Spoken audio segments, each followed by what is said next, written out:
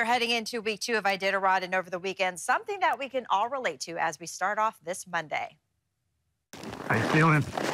Pretty good. I'm trying to figure out daylight savings time right now. Well, here's to hoping that you all set your clocks ahead 1 hour. That was Richie Deal checking in, saying that he was feeling pretty good and that things are going well. He made his way through Shaktoolik Sunday and then checked into Koyuk early this morning. Now, there's a number of awards that are given out all throughout the Iditarod, and last year, Dan Caduce won the always sought-after Leonard Seppala Humanitarian Award.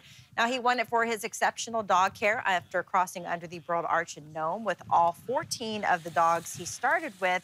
And now that dog care is coming to the forefront for the musher, who is realizing his spot in the race. Our main problem this year was the super warm temperatures and a little bit of rough trail we had at the beginning of the race. I had these guys kind of souped up a little too hot, and so they came out of the gate too hard, and it took its toll. Now we're kind of on autopilot, and I'm just let the front of the race go, and we're just gonna take our time and cruise into Nome. Our crew also caught up with Wade Mars in Unalakleet. It is his 12th Iditarod, and when he's not thinking about his dogs on the trail, he thinks about a little bit of everything, life and priorities, especially with a new baby on the way this August. I came up here for a couple months to Alaska and ran the Yukon Quest and now the Iditarod, and our first kid there, he's about 2.5, so I've been missing him a lot. Thinking about how hard it is to say bye and be gone all the time, so.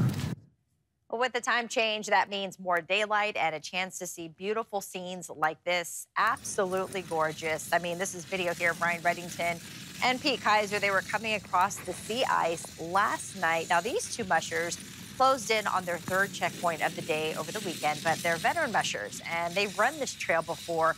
But there are 2 rookies in the front of the pack vying for another top spot.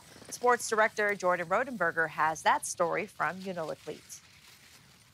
Well, after more than 700 miles along the Iditarod Trail, it can be pretty easy to get caught up in the Unalakleet checkpoint with all of this great food and the warm beds, with some teams in the front of the pack taking measures to just blow through this checkpoint altogether.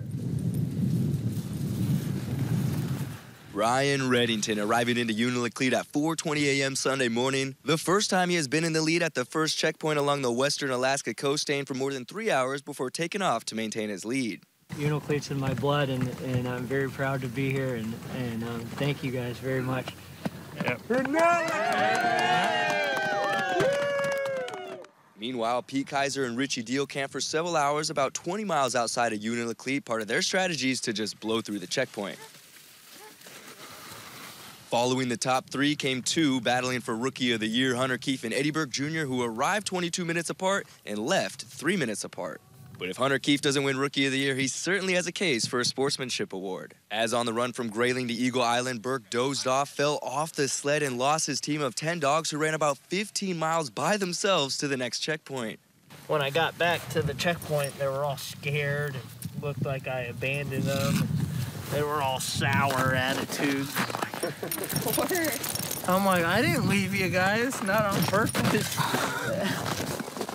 Burke, with few options, began making the walk to Eagle Island until he came across another musher. I thought I was catching a team because I saw a headlight, and then I realized that, oh, it was a person walking. And there's the ITI walkers and stuff, so I figured it must have been one of them. And then he kind of stopped really close to the trail, and I was like, oh, that's Eddie. Keefe didn't hesitate to give Burke a ride, which would only hurt his race time.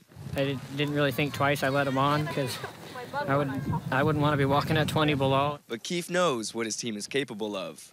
It really showed how incredible my team was because he hopped on the sled, so we doubled the load. And you can ask him, not one dog ever looked back for even half a second wondering what was going on. They just chugged along like little freight trains they were. That was big time. It's being a true sportsman. And so what did the rookie learn after losing his team? Well, I rigged out myself a little, I got this right here, and it snaps to another line on my sled, so if I do fall off, I ain't going too far. And now the rookie tandem, who can't seem to separate from each other, are now braving one of the toughest stretches along the Iditarod Trail. And for those that are out of the Unalakleet checkpoint, they are onto the western Alaska coast where absolutely anything can happen. Some of the most wild stories from the trail taking place down that stretch. So be sure to keep tuning in to Alaska's news source for the latest along the Iditarod Trail. But for now, we're going to be sending it back to the studio. And let's get a check of the leaderboard here. So Ryan Reddington and Pete Kaiser both checked out of Koyuk very early this morning, and they're on their way to Elam. Now, Richie Deal was resting, and he checked out about 30 minutes ago, and now he's back on the trail. Looks like Matt Hall is still there resting with all the remaining mushers in our top 10 there, checking out of Shack Tulik. And checking, of course, the Iditarod GPS tracker to see who is on the move right now. Of course, we mentioned it, matching up there with the leaderboard. Reddington out front there, tracking at about a 7.3 speed. Pete Kaiser catching up with him, 7.8 racing right behind him. And as we mentioned, Deal just a ways down from Koyuk, where he left at about 5:49 this morning. Of course, after Elam, we got Hall there resting is White Mountain, which is where those mushers are going to take their 8-hour rest. And then we have Safety, and then we have Nome. So things could start shaping up here within the next day or so. Of course, to keep track of the latest trail and news with all of the mushers, you can always check out our live blog on alaskasnewssource.com.